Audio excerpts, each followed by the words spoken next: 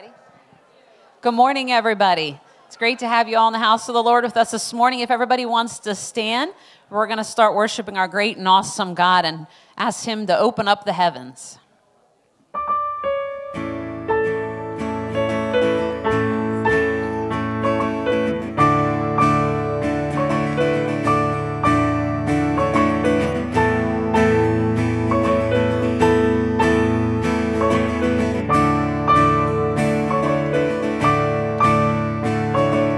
Waited for this day, we're gathered in your name, calling out to you. Your glory like a fire, awakening desire, will burn our hearts with truth. You're the reason we're here. You're the reason we're singing.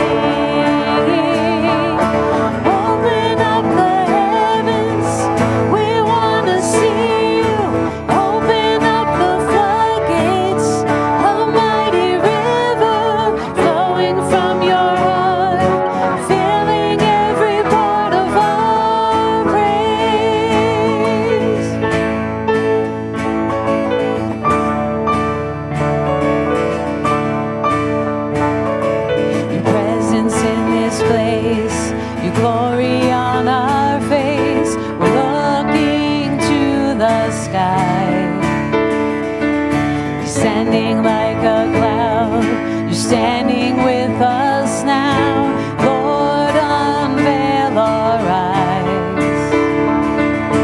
You're the reason we're here. You're the reason we're singing.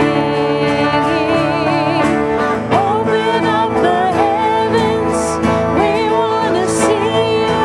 Open up the floodgates, Almighty river.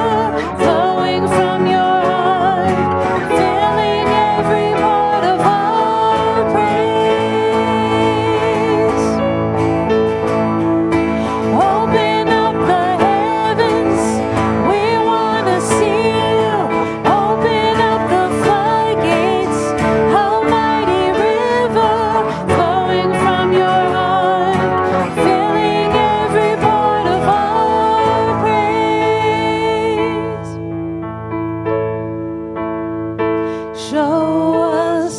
Show us your glory. Show us your power. Show us your glory, Lord.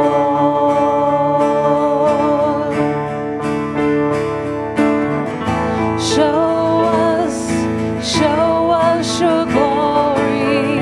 Show us your power. Show us your glory, Lord.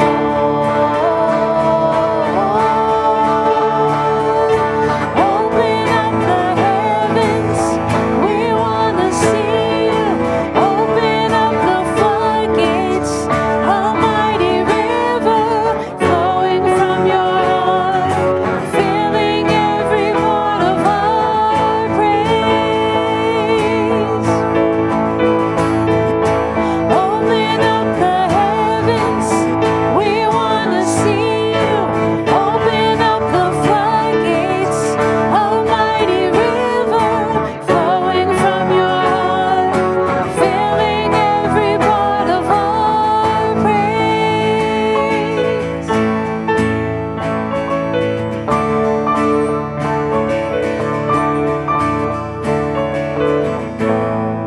Amen. May His glory fill this place this morning.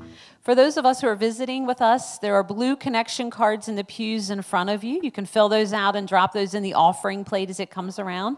And then also, if you have any prayer requests, there are pink slips in the pews in front of you. You can fill them out and drop them in the offering plate, and one of our elders will pray for those later on in the service. And now we're going to take this time to greet one another in the Lord.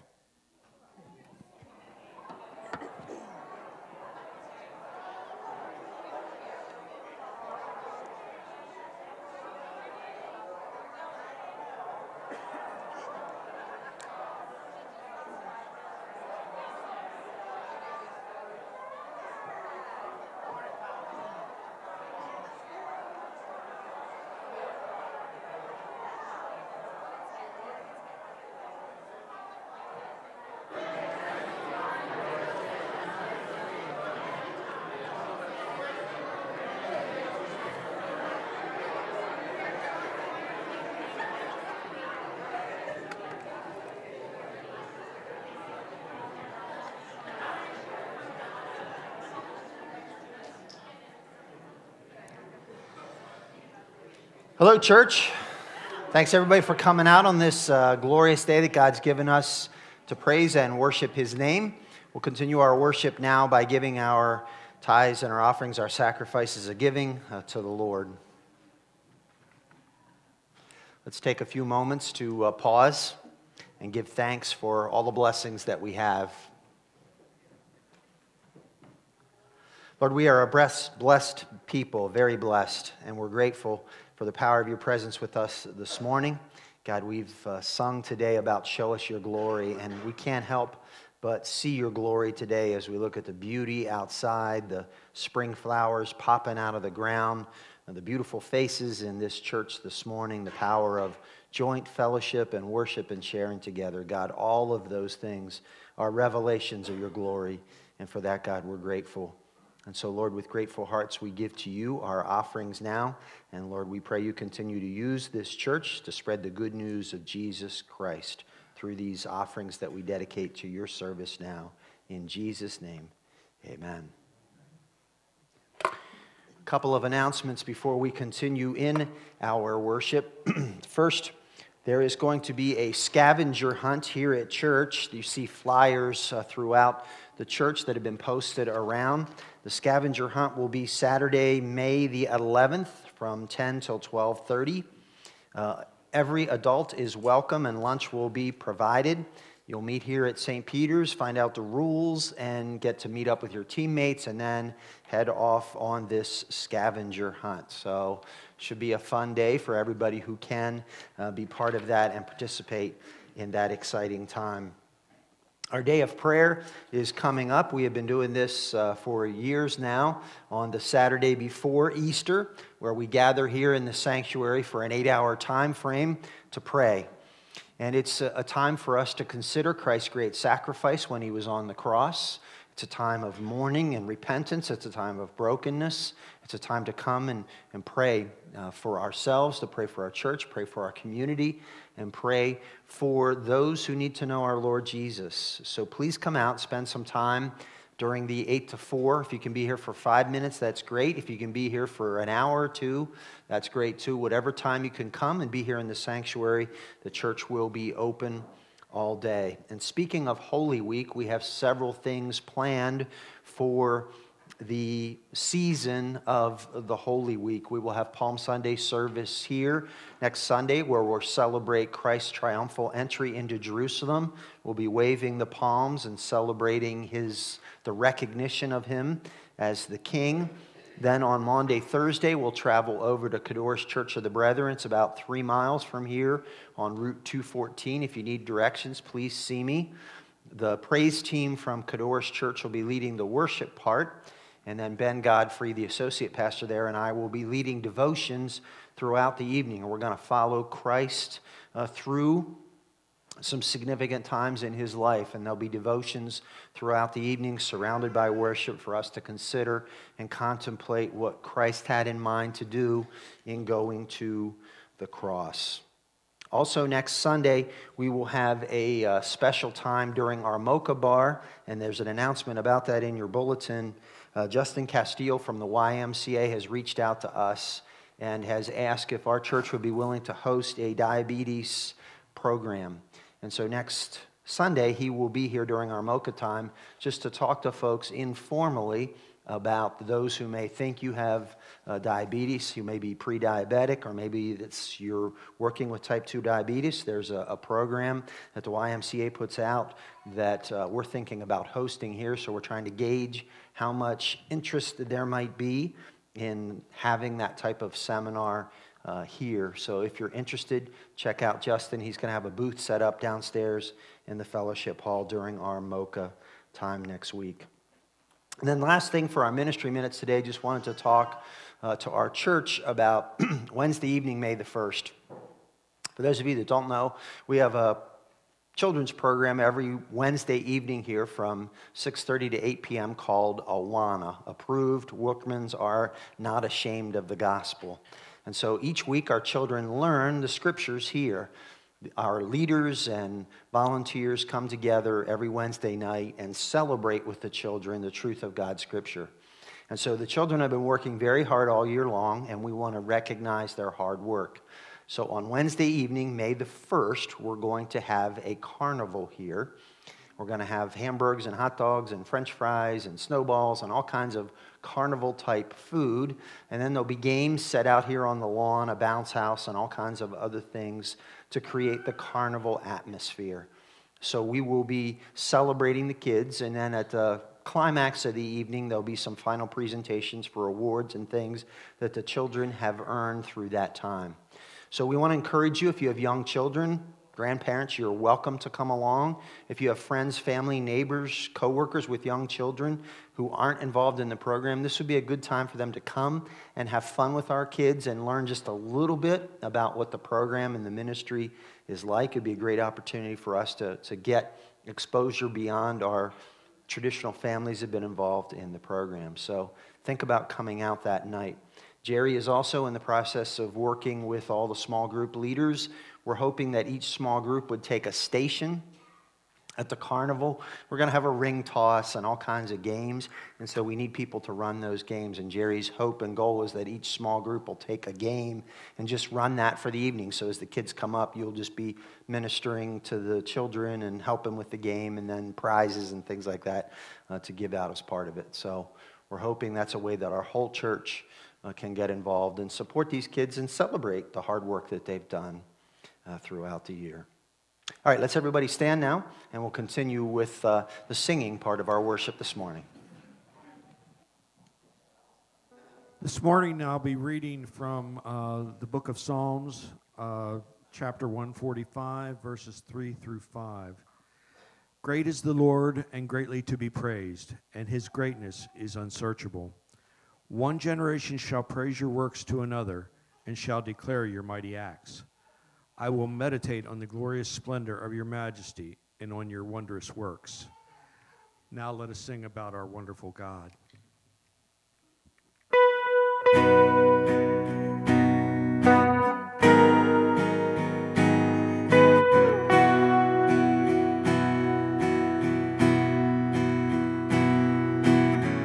Amazed and overwhelmed at how your mercy fell and changed the heart as hard as mine.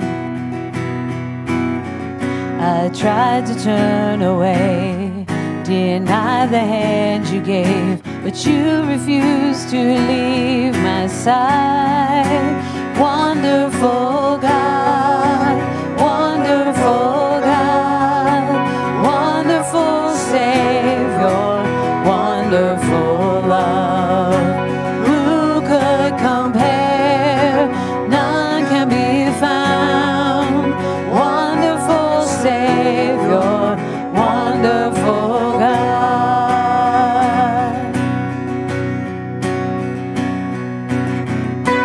Undeserving grace, you stole my heart away. Forever I am yours, my King. The beauty of your strength that draws me once again to stand before you now and sing. Wonderful God, wonderful God, wonderful Savior, wonderful love. Who could compare? None can be found. Wonderful Savior, wonderful God. You said you never leave me, and you never did. You say I have a future, and there's a life for me to live.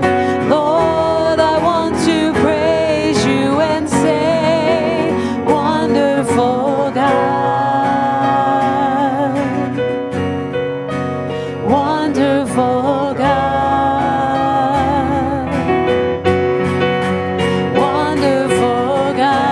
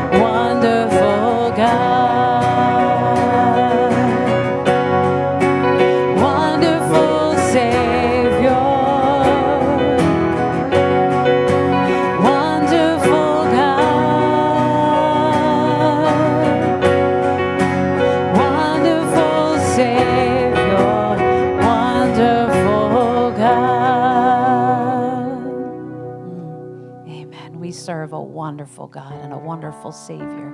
And it's because of his amazing grace that we sing to him today.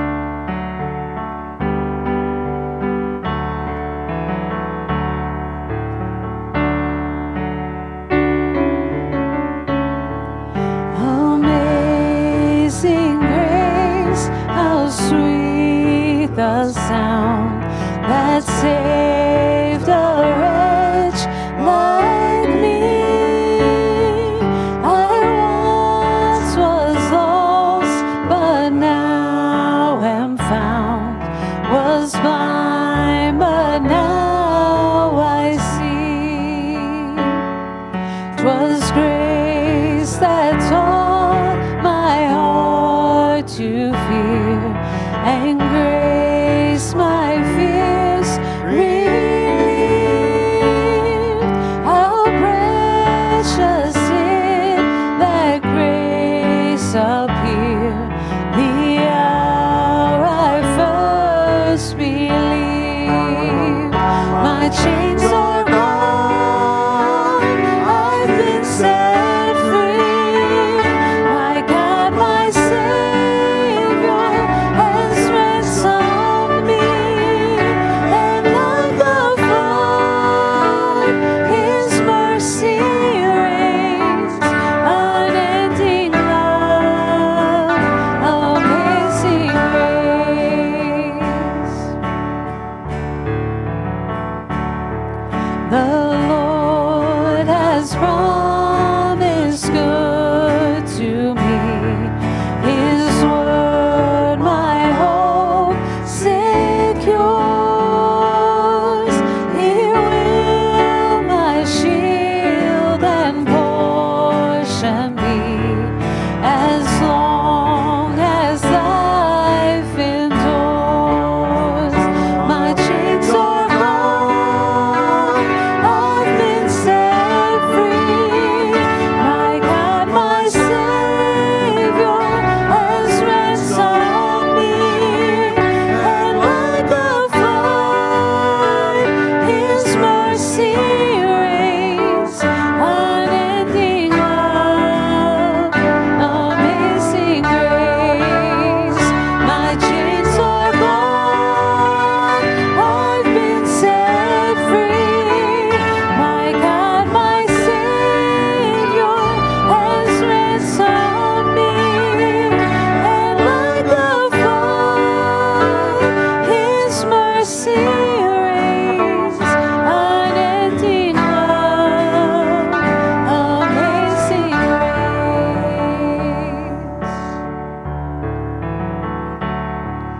The earth shall soon dissolve like snow. The sun forbear to shine, but God who called me here below will be forever mine. Will be forever mine. You are forever mine. My chains are gone, I've been set free.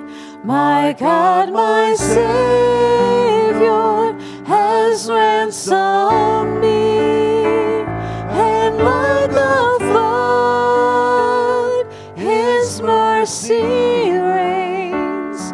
Unending love, amazing grace. God, thank you for your great grace that looked down from heaven and saw us as sinful beings that needed a Savior. God, thank you for the promise that began all the way back in the book of Genesis of one who would come, who would crush the head of the serpent and provide great grace to sinners that began with Adam and Eve, but has continued for every generation and continues even to us. God, all of us are in need of that great grace. Your word promises that it is by faith we are saved through grace. And so, God, thank you for that rich, powerful, beautiful grace. That grace that was shown, how wonderful your love is for us when Christ went to the cross for us.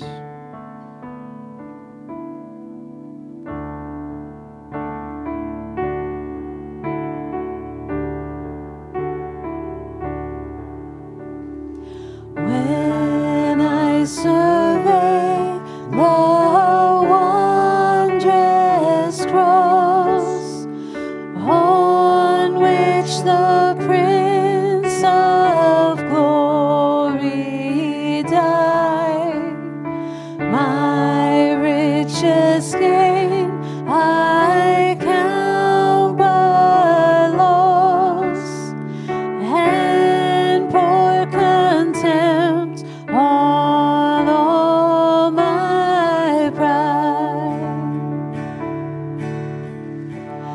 See from his head, his hands, his feet, sorrow and love flow mingled down. Did e'er such love and sorrow meet, or thorns compose so rich a crown? Oh, the wonderful cross, oh, the wonderful cross, bids me come and die and find that I may truly live. Oh, the wonderful cross, oh, the wonderful cross, all who gather here by grace draw near and bless your name. Were the whole realm of nature mine, that were an offering far too small. Love so amazing, so divine, demands my soul, my life, my all. Oh, the wonderful cross, oh, the wonderful cross, bids me come and die and find that I may truly live. Oh, the wonderful cross, oh, the wonderful cross, all who gather here by grace draw near and bless your name. Oh, the wonderful cross, oh, the wonderful cross, all who gather here by grace draw near and bless your name. God, as we consider the great and wonderful cross, we're humbled by it. For sure, we're thankful for it. We're grateful for the blood that Jesus shed, that we find forgiveness of our sins through it. And so, Lord, we take just a quiet moment now to take this time to confess individually, personally, our own sins before you.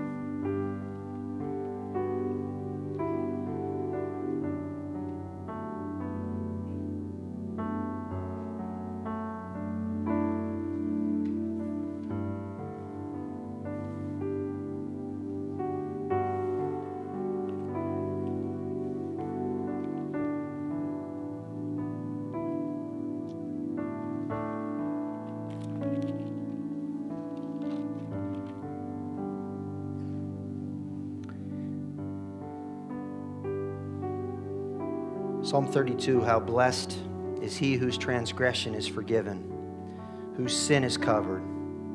How blessed is the man who the Lord does not impute iniquity, and in whose spirit there is no deceit.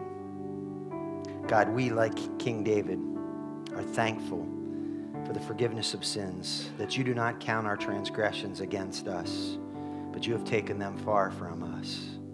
So, Lord, we praise you today, and we'll praise you forever for that great grace over us. And all God's people said, amen. You may be seated. Everybody can go with Miss Gwen for all the children. She's waiting back there for you to take you to Children's Church. For the adults that are staying, please turn in your Bibles to 1 Corinthians chapter 6. We will continue this morning in our series as we're working through the book of 1 Corinthians. And if you look down in your bulletin, you know it says Pastor Jerry is supposed to be speaking this morning. I'm obviously not Pastor Jerry. Got a call this morning that the stomach bug has hit Jerry, and he was so weak he couldn't even stand up this morning. So let's pray for him and pray that Karen does not get sick. So I've had 4 hours of preparation to get ready for this. So hopefully with Jerry's notes and the presence of the Holy Spirit here, it'll speak some things to your hearts this morning. As I mentioned, we've been working through this book of 1 Corinthians, and we've titled the series, Stop the Madness, because Corinth was a place that was crazy maddening, much like our culture today. The church had worship wars, they had leadership wars, they had immorality problems going on, and as we'll learn today, they had massive conflict going on in the church, even to the point where they wanted to sue one another. Today, we get to hear a little bit from the Apostle Paul, who is writing in a sarcastic tone of voice. Now, when we think of Paul, we think of him as a great writer, as a great orator, and he was all of those things for sure. It was rare for him in his writing style to use sarcasm, much like it's rare for me to use humor. In fact, I find when I try and joke with people, it totally goes over their head. At Christmas time, we were looking for some music that we were going to do, and so I took the responsibility to go find the sheet music for the band, and I found this wonderful tune that was to be accompanied by a banjo. And so I sent it to Chris and Tila and said, what do you think? Is there enough time for Chris to learn the banjo by Christmas? It went days, and I got no response from the email. Not that I have anything against the banjo, just none of us play, and it totally went over their heads, and we joked about that later, like, I can't tell a joke, I can't deliver it. So, in that light, it's unlike the Apostle Paul to use sarcasm, and when you read this text today, you may sort of, on the surface, be like, where's he going with this? But he's using sarcasm as a literary device to emphasize his point. How many of you have ever gone to your auto mechanic with a problem where you're driving down the road and you can hear, you know your car, right? You've been driving it for 50,000 or 100,000 or 200,000 miles, whatever. You know your car. You know what it normally sounds like. And then inevitably it comes up with this weird sound. So you drop your vehicle off and you meet the mechanic and you're trying to describe to him or her what is going on with your vehicle. And so you may say to the mechanic something like, it makes this noise when I'm driving down the road. Pa-ding, pa-ding, pa-ding, pa-ding, pa-ding. Now, some of you would just turn up the radio louder to ignore that sound. Suggestion, that might work for a little while, but eventually there's going to come a point where you do need to see your mechanic.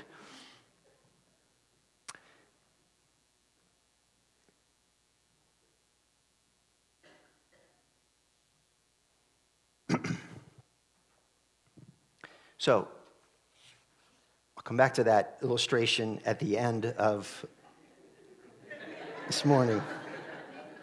I won't go there now. I won't try and be funny again. Let's just get to our text, all right? When all else fails, let's open our Bibles. 1 Corinthians chapter 6, beginning in verse 1. If any of you has a dispute with another, do you desire to take it before the ungodly for judgment instead of before the Lord's people? Paul uses very abrupt or direct language here to address the Corinthians. He's challenging them because they have disputes, they have disagreements, and they're going to the secular courts to address disagreements between brothers and sisters within the church. Now, Paul is getting to the point here where the public courts are described as the unjust. You know, bribes, things can be given to the judge to sway their decision, or maybe to the jury, that you can say things or do things to twist the truth to get the outcome to be what you want. And Paul says, why would you choose the courts over the saints? Why would you skip over God's people and fail to give them the opportunity to mediate the disagreement? Remember, Corinth was a very culturally diverse area. They were very educated. They were very intellectual beings. Fast forward to today. Would you decide to take a matter before our courts? These are the same courts who have taken prayer out of our schools. These are the same courts who have removed the Ten Commandments from public assembly places. These are the same courts that allow women and men to use the same restroom, depending upon which gender you identify yourself as. These are the same courts that have decided that abortion is okay, even up to the time when the baby's heading down the birth canal. Yeah, doesn't that put it in the right perspective? That's what Paul is getting at here. The courts are not where Christians should have our disputes resolved. Verse 2, do you not know that the Lord's people will judge the world? And if you are to judge the world, are you not competent to judge trivial cases? Paul again sarcastically is challenging the church here, asking them, are you unworthy? God has told us in His Scripture that we have been deemed worthy because we have the blood of Jesus Christ over us. We've been saved by grace through faith. And He tells us repeatedly in the Scriptures that we one day will judge the world. Did you know that? If you're a believer in Jesus Christ, one day you are going to sit on thrones that God has given for you, and you are going to judge this world. And so Paul is sort of taking them out to the woodshed here, saying, you've been deemed worthy by God. He's one day going to grant you the privilege to judge the world. How is it then that you can't deal with your day-to-day matters of life in context of brothers and sisters inside the church? Turn with me to Matthew chapter 19. Matthew chapter 19. This is Jesus speaking. And he says these words to his initially apostles, but we'll see a little bit later how it extends beyond just the 12 apostles. Matthew 19, verse 28. Jesus said to them, truly I say to you that you who have followed me in this regeneration, when the Son of Man will sit on his glorious throne, you also shall sit on 12 thrones, judging the 12 tribes of Israel. Pastor John MacArthur, commenting on this passage in 1 Corinthians and also this passage in Matthew, says this, quote, when Jesus Christ returns to set up his millennial kingdom here on earth, believers from throughout all of history will be co-reigning with him on thrones as well. Part of our responsibility as rulers with Christ will be to judge the world. The apostles will have special authority, ruling from 12 thrones over the 12 tribes of Israel that we just read about. But every believer, every Christian, will also participate in some way. Revelation 2:26 says, he who overcomes and who keeps my deeds unto the end, to him I will give authority over the nations, and he shall rule them with a rod of iron, as the vessels of the potter are broken to pieces, as I also have received authority from my Father. Now, it's not clear in context here, as we get to this next verse, what exactly that judgment is going to involve. Verse 3 says, do you not know that we will judge angels? how much more the things of this life? We don't know specifically what angels will be charged with judging. There are unholy angels, we would call them demons. Some are so vile, so nasty, so sinful that God has kept them in pits of darkness reserved for a time of judgment. It's possible, though we don't know specifically, but it is possible some Bible scholars would see the Christians as the ones judging those vile, despicable demons that are reserved in gloomy pits. So we don't know, and it's impossible for us to say from Scripture because it's not clear. All we can base it on is what Paul has said here, is one day we will be charged with judging angels. How cool is that? I mean, think about that for a moment. A lot of us would love to have an encounter with an angel, and someday we'll be granted the authority and responsibility to make judgments over angels. This demonstrates for us the church's ability to make decisions about conflict. As you're aware, Paul just told the church at Corinth that we will judge, and we're going to judge not only angels, but the world. We just read that Matthew will sit on Jesus is going to sit on the throne, and the 12 apostles ruling and judging over the 12 tribes of Israel. And each of us will be given responsibility as well for judging. Verse 4, therefore, if you have disputes about such matters, do you ask for a ruling from those whose way of life is scorned by the church? It's apparent the church in Corinth had disputes or conflicts, and they needed to resolve them. But Paul says we should never look to outsiders outside of the church to resolve our conflicts. Turn with me to Matthew chapter 5. Jesus gives us the prescription here of how we are to resolve conflicts inside the church. Matthew chapter 5, beginning in verse 38. You have heard that it is said, an eye for an eye and a tooth for a tooth. How many of you have heard that? You've heard it said, an eye for an eye or tooth for a tooth. But I say to you, do not resist an evil person, but whoever slaps you on the right cheek, turn the other to him also. If anyone wants to sue you and take your shirt, let him have your coat also. Whoever forces you to go 1 mile, go with him 2. Give to him who asks of you, and do not turn away from him who wants to borrow from you. This is the conflict resolution procedure that Jesus gives us in the Sermon on the Mount. For many of us, it's not what we're looking for. What if the person hurts you? What if they defame your character? What if they say things about you that aren't true? What if they write something that's published either online or in a newspaper or somewhere else for people to read and see? Surely Jesus didn't mean that we should overlook those, did he? What if somebody asks you for money and they're in need? What does verse 42 say about that? Paul says in verse 5, I say this to shame you. He's using sarcasm here to illustrate his point. It's possible that there's nobody among you wise enough to judge a dispute between believers.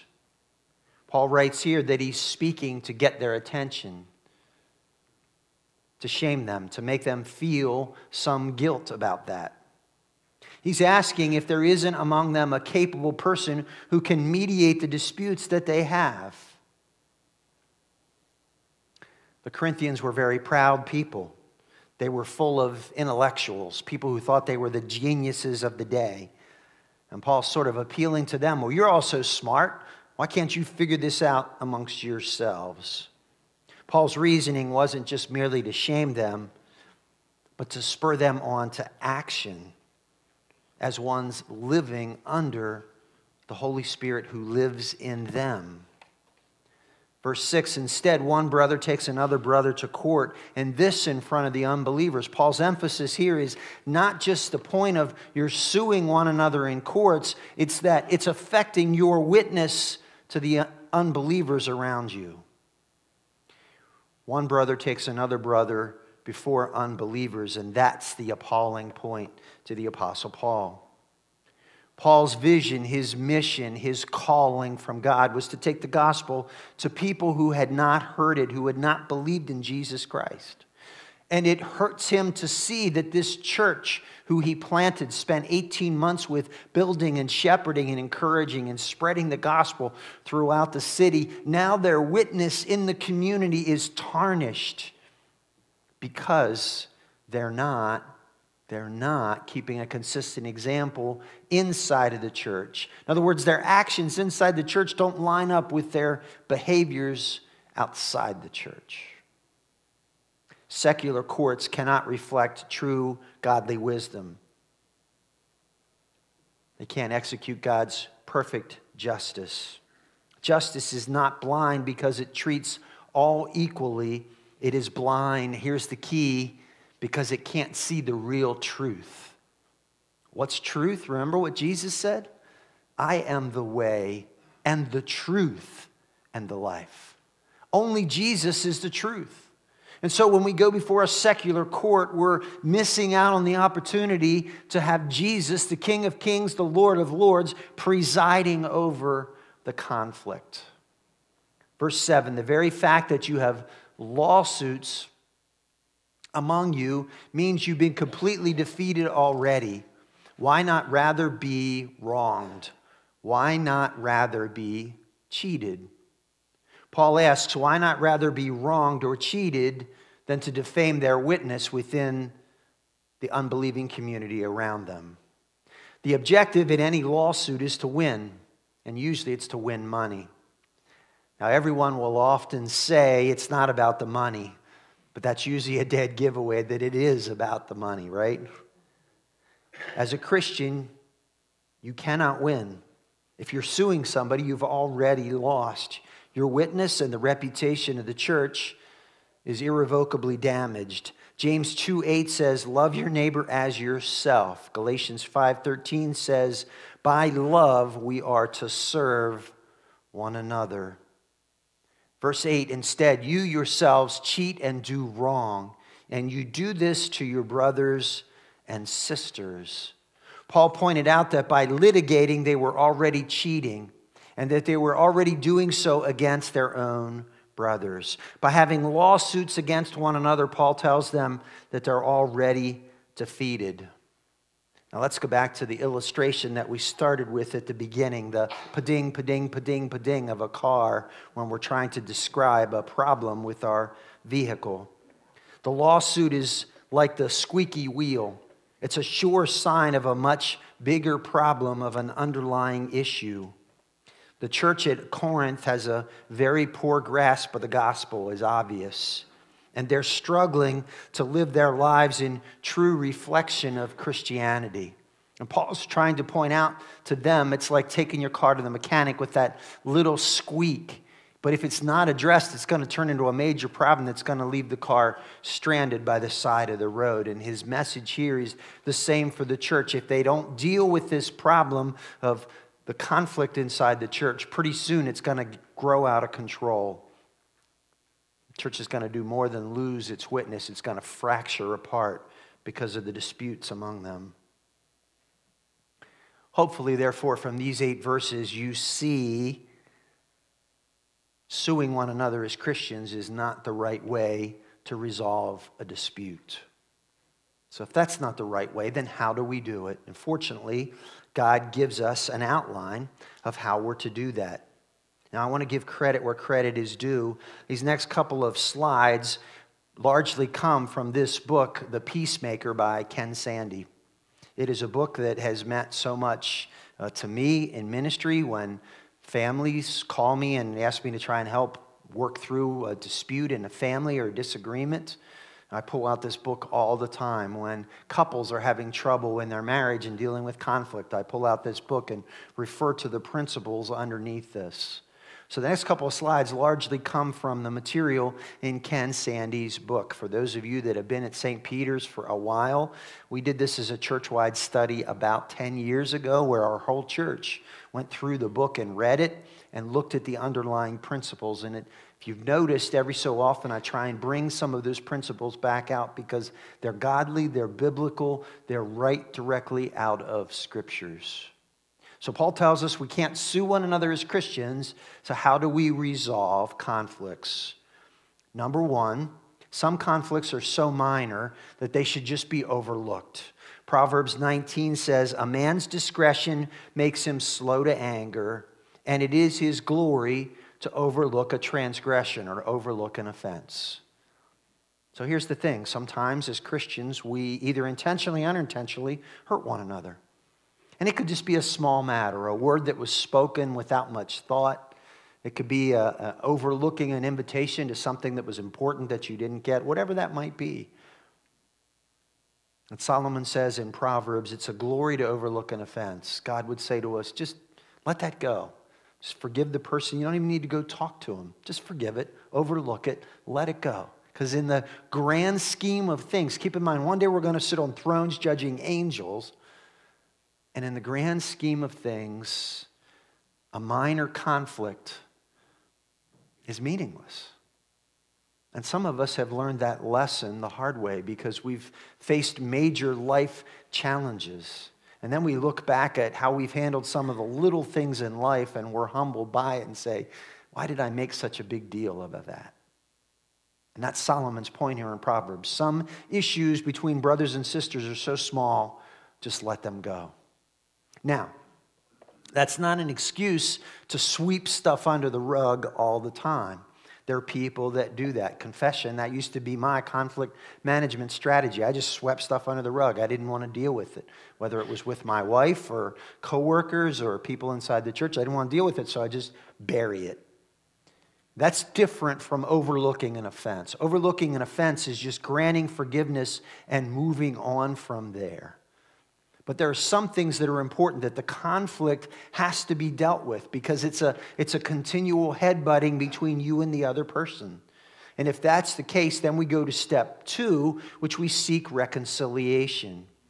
In the Sermon on the Mount in Matthew chapter 5, Jesus said this, "If you're presenting your offerings at the altar and there remember that your brother has something against you, leave your offering there before the altar, go and be reconciled to your brother, and then come and present your offering." So here, God gives us the prescription for reconciliation. If we have a disagreement, a dispute, a conflict, we go to the person one-on-one as the first step of reconciliation. And keep in mind here, and we'll look at the next scripture in a second, if you're aware that you've hurt somebody, Jesus puts the responsibility on you. It's not just the offended person. We'll look at the offended person in a moment. But if you're aware that you've said something or done something or failed to do something that hurt someone, it's on us to go and seek reconciliation from the person whom we know we've hurt or offended. It's up to us to seek reconciliation. Well, what happens if you do that? What happens if you try and sit down with that brother or sister and talk through the problem? And even after 5 minutes or 5 hours together, you're still butting heads. What do you do next? You don't just leave that conflict unresolved. You don't sweep it under the rug. You don't let it fester. The third step Jesus teaches us in Matthew 18 is to seek mediation. Jesus says this, "If your brother sins, go and show him his fault in private." Remember, we talked about that a few weeks ago. If he listens to you, you've won your brother. Now, here's the mediation part. If he does not listen to you, take 1 or 2 more with you, so that by the mouth of 2 or 3 witnesses, every fact may be confirmed. And so there are times when there's a conflict and we need somebody to help us. Maybe it's an issue in your marriage and you just hit that roadblock where you can't go any further. Ask for help. There's plenty of guidance and wisdom available to help through that. Our elders, Jerry and I, would love to help through any conflict. Not that we love conflict, but we want to see conflict resolved. Does that make sense? And so God often puts us as leaders in those places to help work it out. We're brothers and sisters. Again, that's the whole point of this text. Our witness outside the church starts with our witness inside the church to each other. So if you've got a problem with somebody and the two of you can't work it out, humble yourself and ask for somebody else to help you, to step in, to be that mediator, that person who can help resolve the conflict. Here's what Jesus said. Blessed are the peacemakers, for they shall be called sons of God. So church, our job, Jesus calls us to resolve conflicts between us quickly, to make peace, to make peace. That word peace goes all the way back to the Hebrew concept of shalom, that wellness, that sense of goodness being, not only with myself, but with others around me and with God, to help that come to be, to help peace so that the conflict stops. And so it's not headbutting anymore, but it's close together in intimacy the way God designed brothers and sisters to be in relationship with one another. Hopefully you know the answer to the question, should we sue one another? Never. We want to be peacemakers, and we want to practice biblical peacemaking of overlooking minor offenses, going to the person one-on-one when we know we've hurt them or we've been hurt by them, and when that's not successful, bringing a mediator in to help work through the conflict together so that we can quickly resolve the conflict and move on in our relationship and glorifying God. So friends, if you've got some conflicts with somebody in this room, another believer outside that's in this room, whoever that might be, seek to practice the biblical peacemaking. And if you need a mediator, please talk to Jerry or one of the elders or myself. I'll be glad to step in and be the mediator for you. Well, let's pray. God, the church at Corinth was so mixed up. They didn't have a full grasp of the gospel, and they were taking advantage of each other as brothers and sisters, or we can only imagine how that breaks your heart. Lord, help us to not be like the church at Corinth from that perspective. Conflict is inevitable, Lord, between husbands and wives, between parents and children, between brothers and sisters in the church, between elders and sheep, between the leadership and the members, between members. Conflict is going to happen because the prince of the power of the air, Satan, just loves conflict, and he loves to stir things up in the church. So God, help each one of us as individual members and part of this church to love each other enough to swallow our pride, to overlook simple minor offenses, just forgive it and move on. For those issues that are of major state, God, help our hearts to be so soft that we'll have the courage to sit down with that brother or sister and talk openly and honestly about the conflict to bring resolution to it. And God, where that's not successful, Father, help us to, again, have the courage to reach out to a wise elder who can help take the biblical steps through resolving the conflict. God, help us as a church to model that inside the church, that we take it with us to our workplaces, that it's an effective part of our witness. So many of us work in the marketplace where there's so many unbelievers that are looking for real solutions in our broken country right now. And so God, help us to model that as a church, to show that, to demonstrate that we quickly resolve our conflicts together. Whether that's inside the church, whether that's outside the church as believers, that we take those philosophies and ideas with us that you've given directly from Scripture. And now, Lord, we pray you hear our prayers as Brother Mark comes to lift up our time of intercessory prayer. Father God, we just thank you that we can be here this morning. Thank you for the breath of life that you've given us. And Father, as we bring these concerns before you, we ask that your Spirit would be with these people. And we just pray that you would be with Ken and Linda. Kenny and Linda, as Kenny has a severe cold and Linda's dealing with pneumonia. Pray, Father God, that you would be with Linda's daughter. She's in the hospital with some major health issues. And we pray, Father, that you would be with Jody, who is having a difficult time with the loss of Dwayne. Just pray that you would be with her and comfort her, Lord, in this time. We ask for physical needs for Ellen Healy, who is dealing with back and leg pain. We ask that you be with Donna Doherty, who is in the hospital with heart problems, Lord. And we just pray that you would be with Dave and Joyce's daughter, Jennifer, who is in urgent need of a kidney. And Father, we just ask and pray that your Spirit would be with these people and be with the ones who are involved with them, Lord. Help them to be able to guide them and direct them, Lord, and let your Spirit be amongst them, Father God. Father, we just pray and we ask that you be with us, each and every one who is here today. Help us as we leave here today, Lord. Help us. We first want to thank you that your Spirit is here this morning, and just thank you that we can come and be filled up. Hopefully we leave here overflowing, Lord, with the joy, and that we can take that joy and spread it into the world. Be with us this week, Father God, each and every day. Father, you put opportunities before us to be a witness for you. Use us to glorify your kingdom, Lord, in those opportunities. Just bless us and keep us, Lord. In Jesus' name we pray. Amen.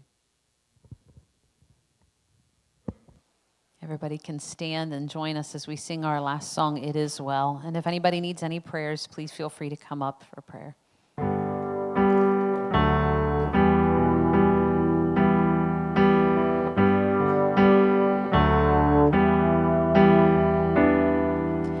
Grand earth has quaked before, moved by the sound of his voice, and seas that are shaken and stirred can be calmed and broken for my regard. And through it all, my eyes are on you. And through it all, it is well. And through it all, my eyes are on you, and it is well with me.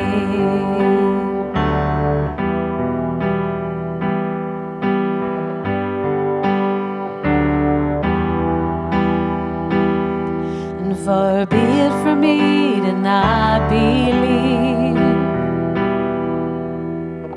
even when my eyes can't see. And this mountain that's in front of me will be thrown into the midst of the sea. And through it all, my eyes are on you. And through it all, it is well. And through it all, my eyes are on you, and it is well. It is well. So let go.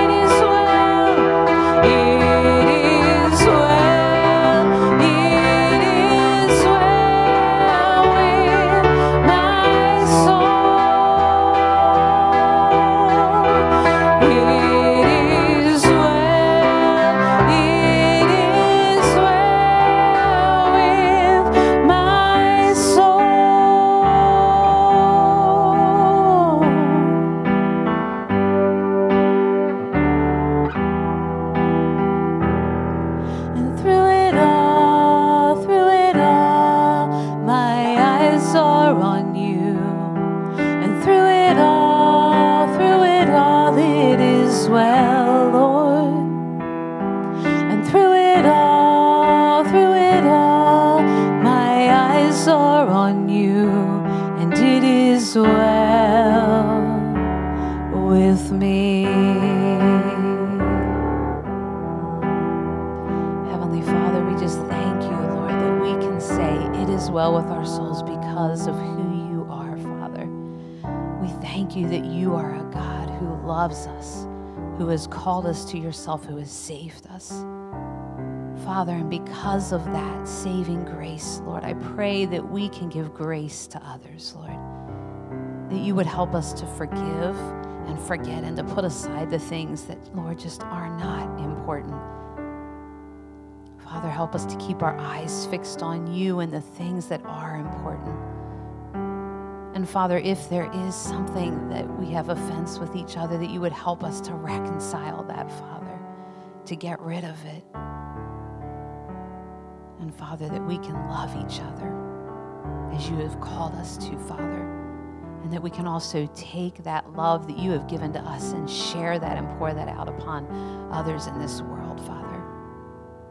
Father, we just praise you, we thank you, and we love you. And it's in Jesus' mighty name that we pray. Amen. Thank you all for coming, and have an awesome day.